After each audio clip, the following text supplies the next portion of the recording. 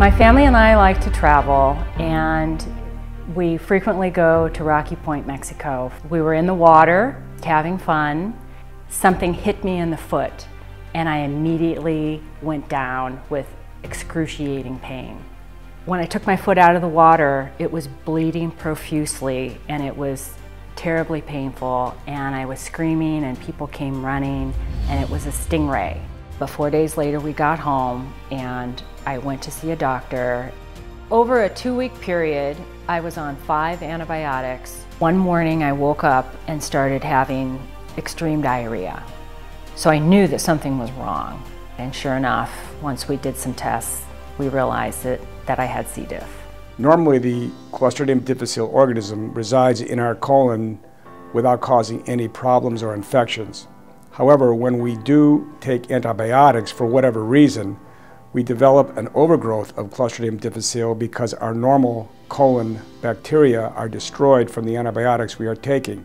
So when we develop a C. difficile infection, what we're trying to do is prevent this from becoming a life-threatening occurrence of sepsis.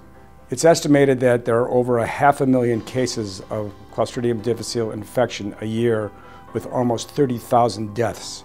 Once we develop a C. difficile infection, ironically, the treatment is another antibiotic.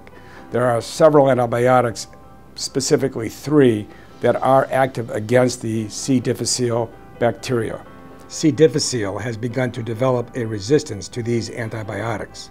These so-called superbugs that do develop become increasingly difficult to treat, and we must be very, very careful that we don't use antibiotics against C. difficile unless we are absolutely sure the C. difficile is in fact causing the infection that we are trying to treat. We need to be cognizant of the fact that these antibiotics that do so much good can also do a lot of harm.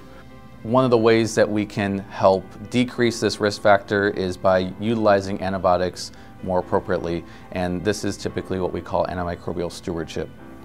Stewardship refers to the appropriate use of antibiotics, meaning we use the correct drug in the correct patient population for the correct disease.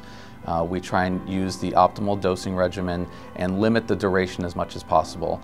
When we are prescribed antibiotics by our physicians, very frequently we don't take them all and we have leftover antibiotics. As a result, we put them in our medicine cabinets, and the next time we begin feeling ill, without even consulting our physician, we'll just start taking those antibiotics again.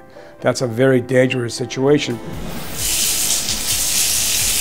Clostridium difficile organisms and the spores that they form can live on inanimate objects for up to months at a time. Proper hand hygiene practices for C. difficile focuses on hand washing, and this includes proper technique covering all surfaces of your hands, using warm soapy water, and also duration. You want to wash your hands for at least 20 seconds. I became an extreme hand washer because I realized that this bacteria lives everywhere, and as I'm fighting it, I don't want to reinfect myself.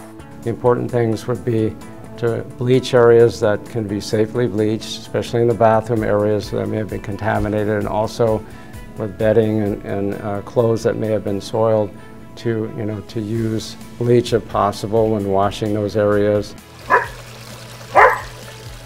Communication between your healthcare provider and yourself is of the utmost importance. We should also be aware of the fact that when a physician does recommend an antibiotic, we should ask questions as to, is this the appropriate antibiotic?